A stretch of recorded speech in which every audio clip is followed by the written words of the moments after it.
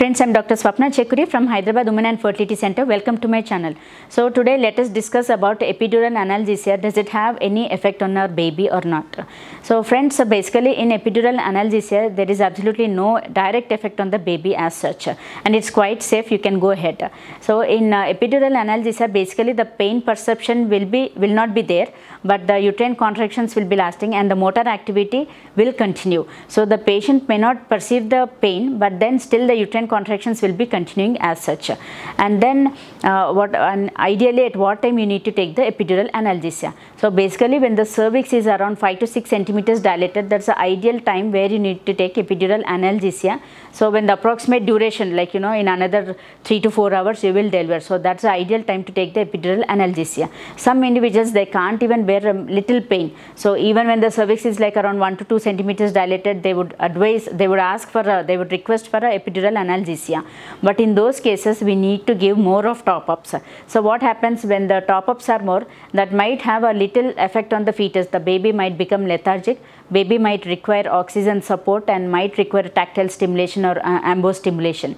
So that's the reason we usually advise the lady to take epidural analgesia at around 5 to 6 centimeters of cervical dilatation. So basically when we are putting the epidural analgesia, we shift the patient to the OT. There we put the epidural catheter and it requires a continuous anesthetist monitoring and even as a gynecologist monitoring as well.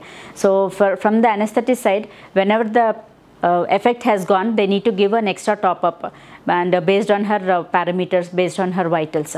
And from our side, we need to do a continuous fetal heart rate monitoring. If the fetal heartbeat is good, if the labor is progressing satisfactory, then it's okay. Otherwise, if at all any fetal distress, or if the labor is not progressing satisfactory, or if at all baby has passed meconium, then that's an indication for immediate conversion to cesarean section. So in those cases where we need to do a cesarean section, we give an extra top-up through the epidural catheter itself, and we can go ahead with the cesarean section. So that's the advantage of having an epidural catheter, and that's the reason we usually put the epidural catheter in the OT itself. And then what are the drawbacks? See, there are a few drawbacks with the epidural analgesia as well. So ideally it should be given at around 5 to 6 centimeters of cervical dilatation. So whatever the painless analgesia, whatever we say, but the initial half of the pains, so you need to bear down. The later half of the pains, probably that can be masked with the help of epidural analgesia.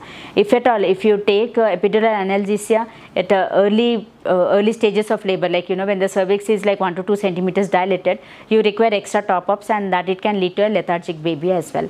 And what is the most important drawback with epidural analgesia? So thing is, like a second stage of labor, which is nothing but from the full dilatation of the cervix till the delivery of the baby, we consider this as a second stage of labor.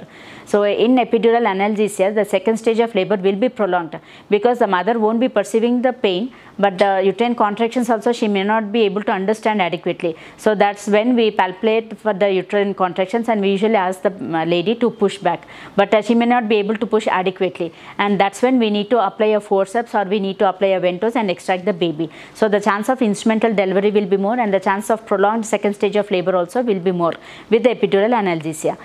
So friends, if you find the video is informative, please like my video and share with your friends and needy people, and do follow us on Instagram and Facebook as well. Thank you.